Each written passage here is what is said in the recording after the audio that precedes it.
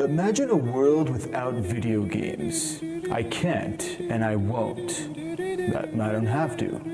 The following games are sure to heighten your senses of fear, shock, and terror.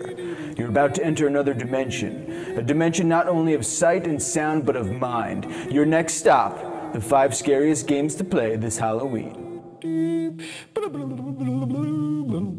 Okay, I can't keep talking like that guy. Up first is Soma, a game from the team that made Amnesia: The Dark Descent for PC back in 2010. Soma is a first-person exploration game where you've landed on some kind of base and you have no idea what's going on. Things just get gnarlier from here, so try not to play this one alone. Okay, so here's one I didn't think would be scary at all, just because it's one of those black and white top-down kinds of games, but Knocked is a lot of fun and surprisingly off-putting. It's a survival horror game with some RPG gameplay peppered in. The monsters in it move in really creepy ways, and the visual style is just super strange. I love it. Make sure you check it out. Okay, so a game called Layers of Fear isn't exactly being subtle, but this game is a damn trip. In it, you play an artist who has lost their mind while trying to paint a masterpiece.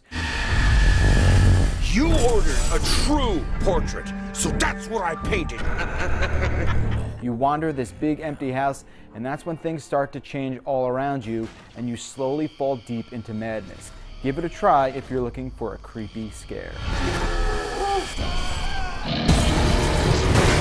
Wasteland 2 Director's Cut is a huge graphical and gameplay update on PS4, Xbox One, and PC. And it really allows this classic post-apocalyptic RPG to shine. You'll roam a morbid and dark world where the outlook is bleak and your choices are crucial.